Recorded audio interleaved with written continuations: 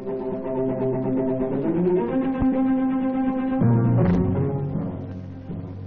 fastest racing cars in the world slip from the garages at Indianapolis.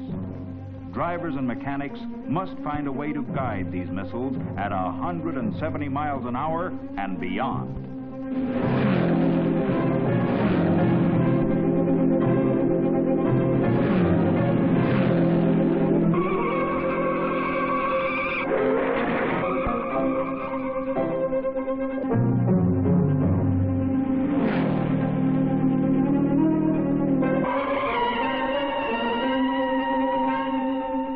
Weeks before the 500-mile race, the search for speed, endurance, and control goes on. This is the great adventure: designing, building, driving a machine good enough to race the fastest 500 miles in the world.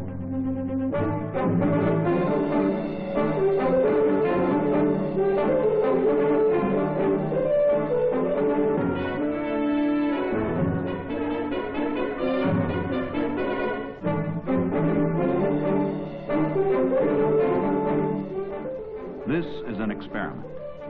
It weighs only 1,600 pounds, stands barely 22 inches high at the hood. Its 400 horsepower engine is placed on its side to lower the center of gravity. This is the most radical of all the new cars, which will be tested in competition for the first time. Its driver, Sam Hanks, is one of the best test pilots at Indianapolis. Hanks has raced in the last 12 500s. More than 4,000 miles at high speed.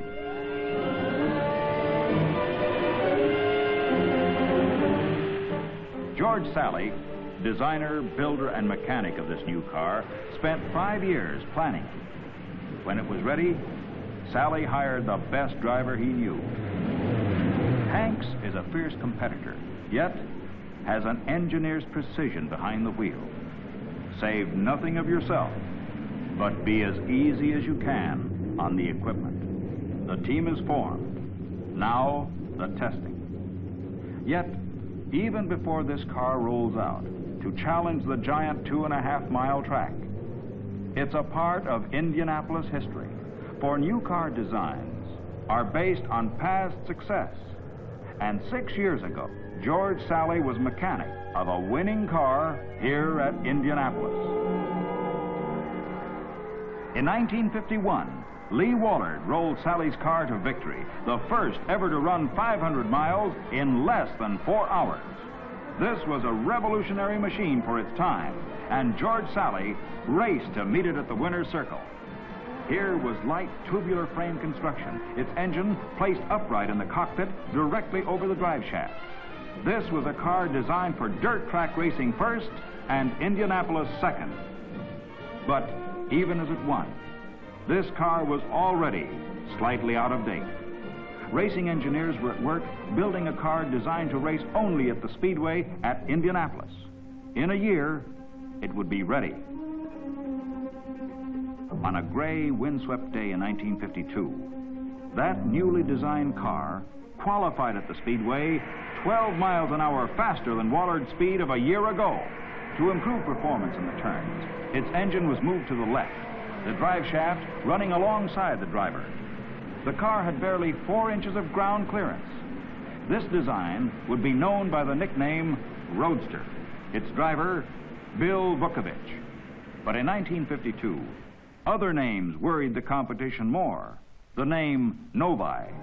These two supercharged monsters delivered almost twice the horsepower of other Indianapolis cars. In a straightaway run at the Utah Salt Flats, one reached 240 miles an hour.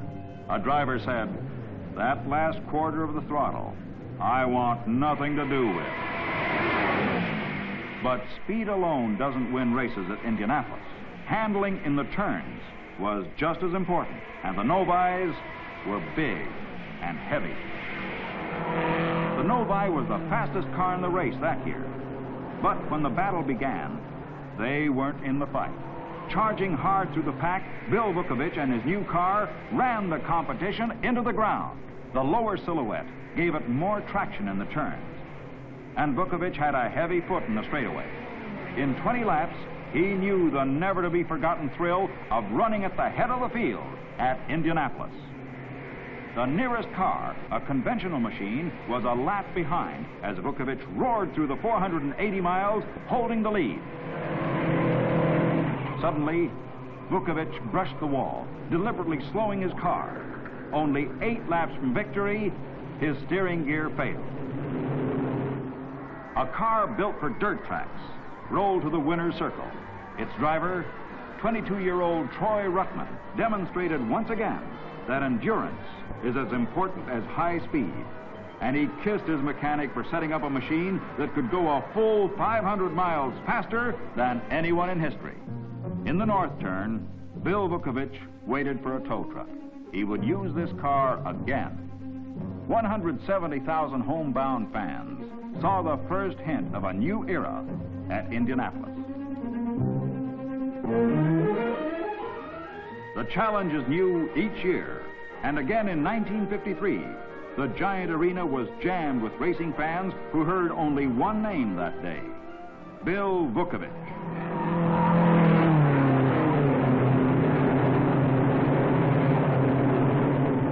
It was Bill Vukovich, blazing to the lead with a new first lap record. For all but 5 of the 200 laps, Vukovich rode in front, setting new records. In the same car that brushed the wall a year ago, he raced to victory.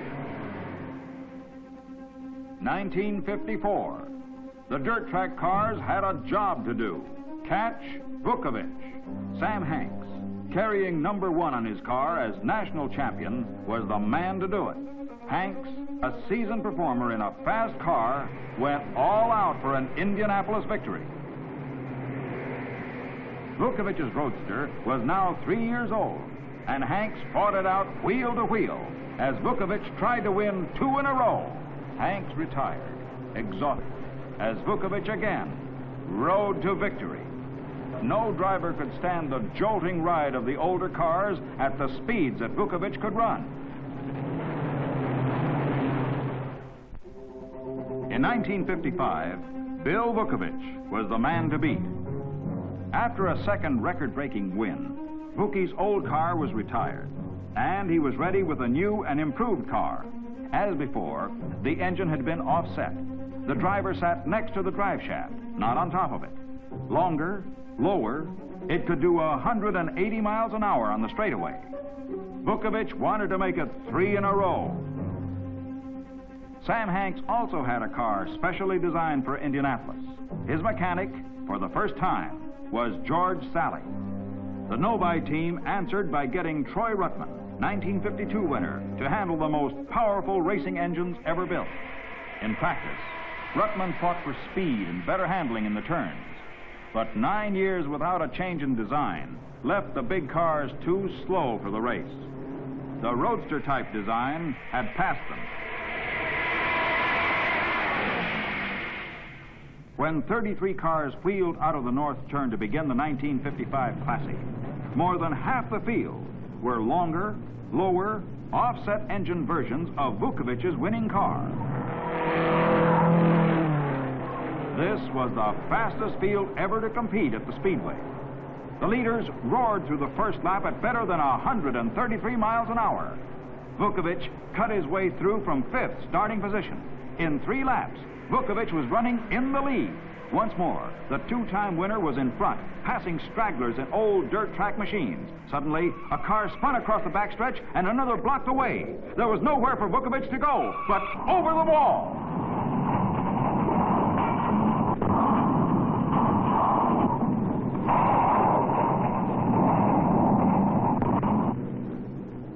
Sam Hanks' beautiful new roadster lasted an hour longer. The transmission failed as he fought for the lead. This was Hanks' 10th race. Our roadster-type car won. Bob Schweikert, a driver trained in all-out sprint racing over short distances, ran 500 miles that way.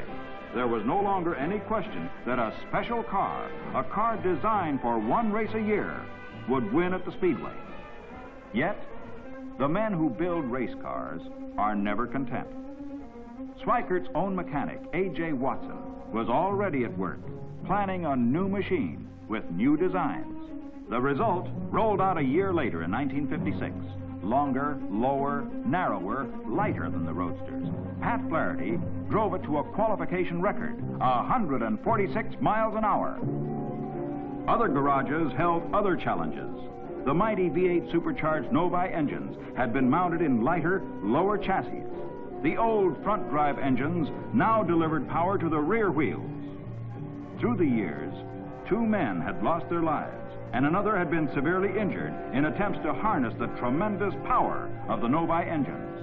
Now, the horsepower had been increased to 650. After 10 years of racing, will this be the Novi year?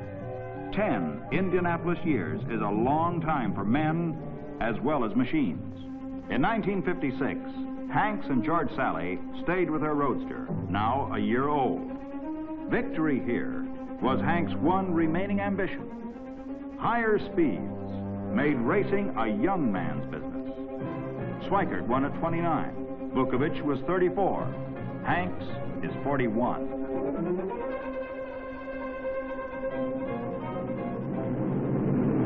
All but 3 of the cars that rolled into the pace lap in 1956 were built on the Roadster principle. And once more, speeds were higher.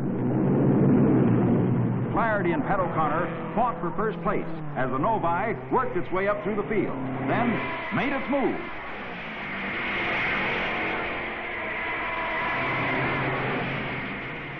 Taking the lead, the Novi traveled 50 miles in 22 minutes, a new record. Paul Russo sent the Novi screaming down the straightaway at 180 miles an hour.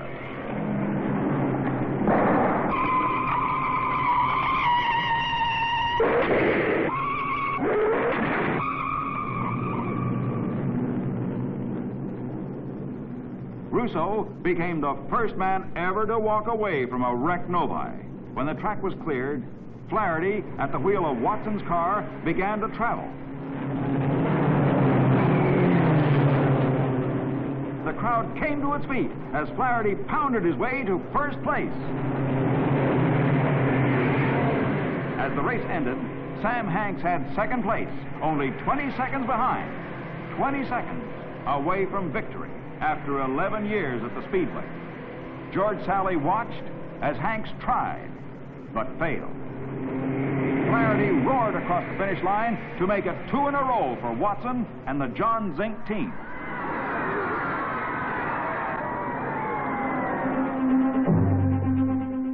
It takes great skill and courage to take an experimental car down the straightaway at 170 miles an hour, to turn left at 135.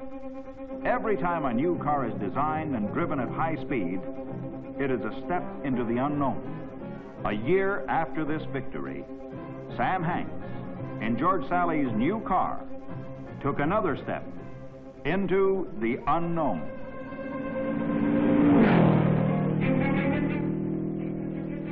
Hanks has completed 6 practice laps at the average speed of 142 miles an hour. 21 years ago, Sam Hanks first stepped into a race car. The years have made him fast, smooth, dependable, determined. He wants to win 1/500 more than anything in the world, but the competition is stronger than ever. The Novis are ready. Number 54 has been rebuilt after last year's crash, and, with Russo again at the wheel, has posted the fastest official time of the year. Gene Marcinek has been working day and night, putting this machine in top running form. A.J. Watson, builder of the winning car for 2 years, is back with another new one. This for Troy Ruckman. The design is based on Flaherty's winning car, with the engine offset for better handling through the Speedway's left-hand turns. Its weight has been cut to 1,700 pounds. With practice over, the track is closed. Mechanics go back to their garages to make final adjustments and wait for the big day. Listen as Sam Hanks discusses his new car. Well, it took George Sally 5 years of thought and planning and 1 year to build this car and put it together. He works for the Meyer & Drake company that manufactures most of all the high-performance engines that run here at the Speedway. George's boss, Louis Myers, a terrific race driver that won the 500 3 times, has been working with us on this experimental setup. A big problem here at the Speedway is keeping those engines protected at high speeds and high operating temperatures. Engine protection here at the Speedway is pretty much the same problem the average motorist has on the highway. We can't get performance without top quality fuel and lubricants, and around here, that means the Flying Red Horse.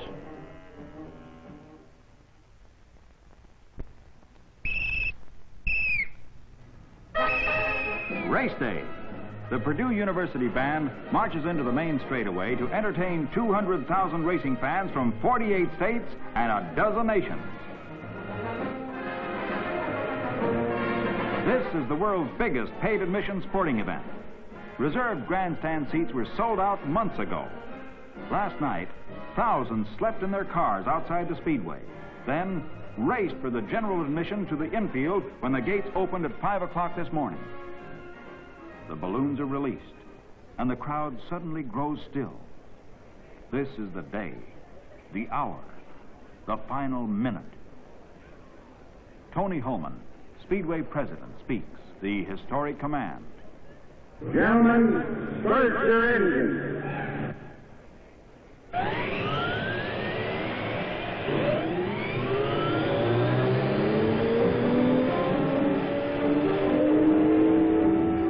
Pat O'Connor, pole position winner, ready to lead them out.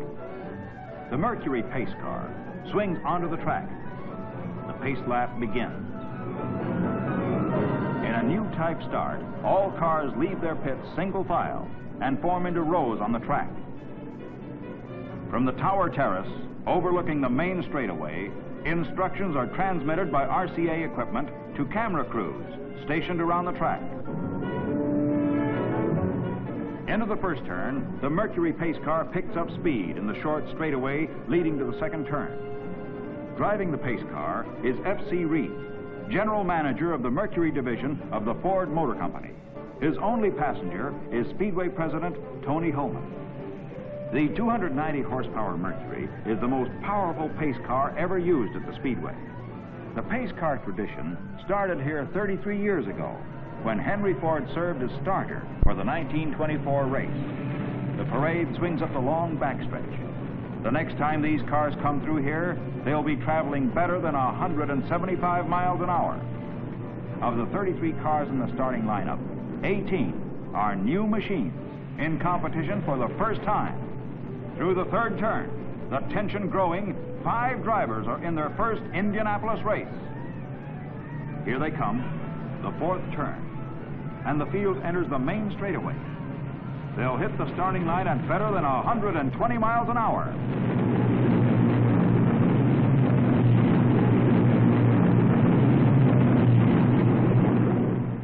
The Mercury pace car streaks into the pit area, and the race is on.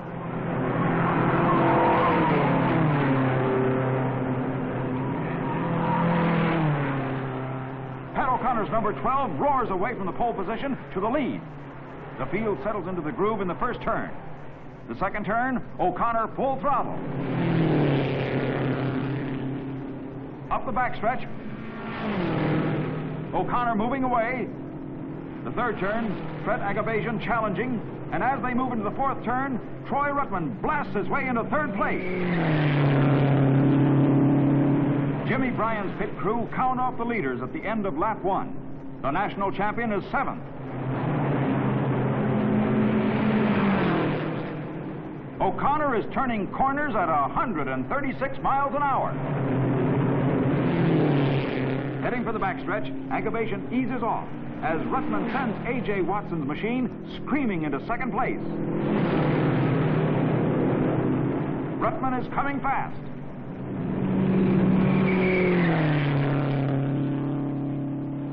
Suddenly, the crowd roars. Paul Russo has sent the Novi screaming through the field. As Ruttman takes the lead, the Novi Special comes up to 4th. Sam Hanks is 5th. Ruttman tries to increase his lead, but on the backstretch, the V8 supercharged Novi edges closer. Through the turns, the big Novi must hold position, but on the straightaway, it travels 180 miles an hour. and takes second place.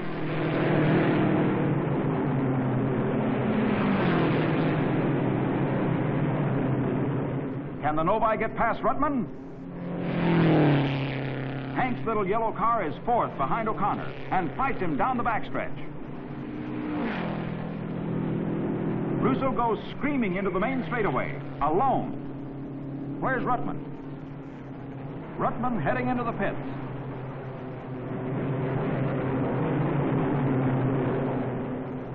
He's slipping out of his seat harness.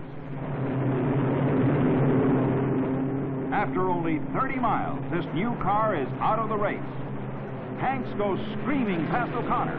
With Ruttman out, this puts Hanks in second place. The Novi mechanic wonders, is that little yellow car a challenge to the supercharged giant? There goes the Novi. Hanks right behind him and gaining. In a burst of straightaway speed, the Novi gains. But in the turns, Hanks, in a lower, lighter car, closes in once more. Coming onto the backstretch, Hanks leads, but the Novi screams past him at 180 miles an hour. The third turn, Hanks passing to take the lead. Now, can he hold it? Hanks stays in first place. Russo and the Novi can't catch him. 400 miles still to go. Cutting through the field from 32nd starting position, Jim Rathman in number 26. His move almost lost in the excitement of the duel for the lead.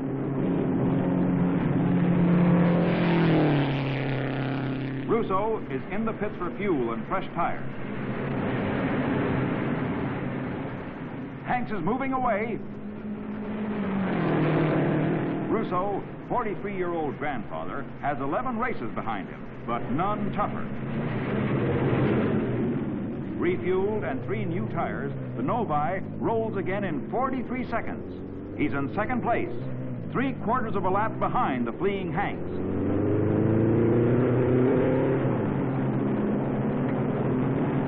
Rathman pits. The chiropractic special is a new car, the lightest on the track and one of the fastest through the corners. Fuel, 4 tires, and away in 33 seconds. As Rathman hurtles out of the pits, Russo screams by. Rathman's quick pit stop has brought him within 8 seconds of second place. Hanks cuts his way through the slower cars, stretching his lead before making his first pit stop. Russo charging. Right behind him, Rathman closing in. Hanks heading for the pits. He's covered the first 100 miles in 43 minutes, a new record. His average speed better than 141 miles an hour. But Hanks doesn't know it. His crew has not been flashing his speed. His instrument panel is disconnected. It's up to Hanks and the experience of more than 4,000 miles in competition on this track.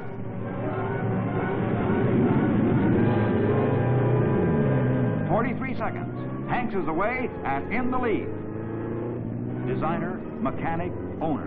George Sally's every hope is running in that machine.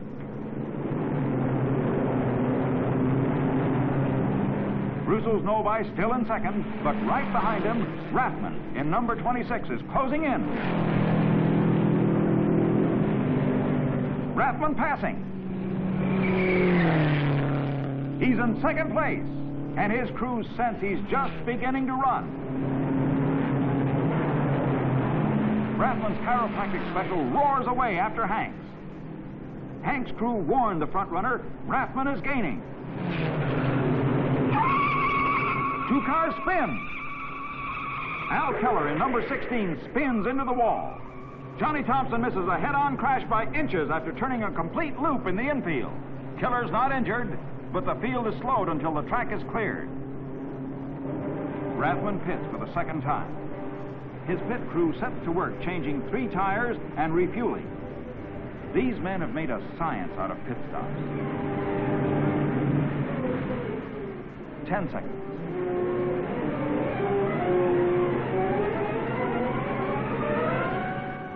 20 seconds.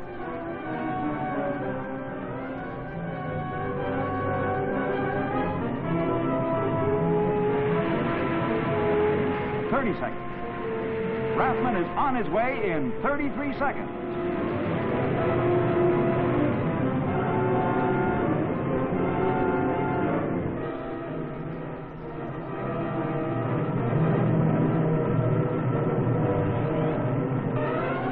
Hanks is in for his second pit stop, with Rathman less than a half a lap behind.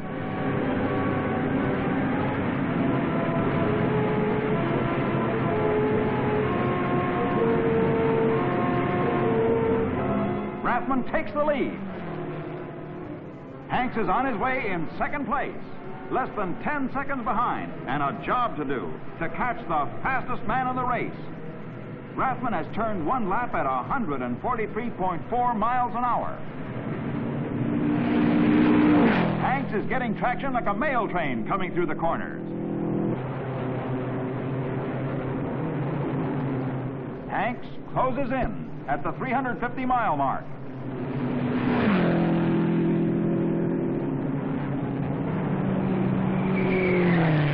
Coming through the second turn, he's moving up the pass. Hanks takes back the lead. That new design works.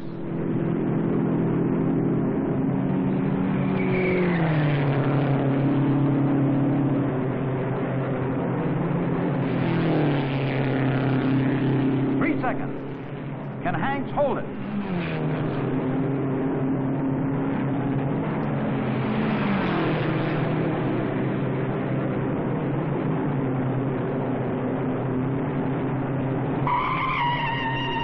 Uh-oh, Don Edmond spins out. Only 18 of the starting field of 33 are still running. The yellow flag slows the race until the track is cleared. Hanks has a 10-second lead and only 15 laps to go.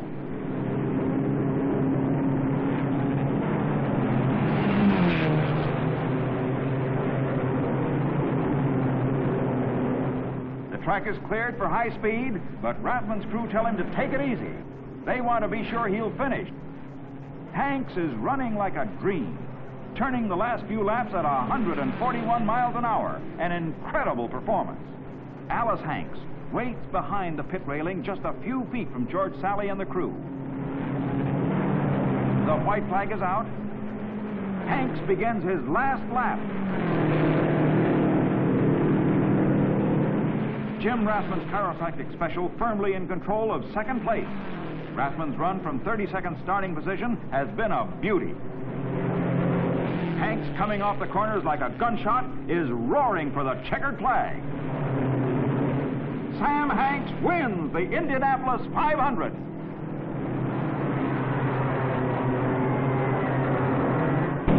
Seconds later, Rathman takes the checker. And one lap behind, Jimmy Bryan, national champion, places third. 1 minute ahead of Paul Russo's Novi, running fourth. Here he comes, the 42-year-old winner of the 41st Indianapolis 500. And there isn't a man along the pit wall that isn't happy for him. His average speed for 500 miles was better than 135 miles an hour. 5 miles an hour faster than the old record. There are tears in his eyes as Hanks wheels into victory lane, where his wife, his pit crew, and George Sally wait for him. This is a dream come true for driver and mechanic. Other men, designing still newer experimental machines, will take heart from this victory. For men who build and design automobiles are never content. Hank's share of the $300,000 purse, the largest in racing, is more than $103,000, which, added to prize money won in past 500s, makes Hanks the biggest money winner in Indianapolis history. With this victory, Hanks announced his retirement from speedway competition. Sam Hanks has run his last 500-mile adventure.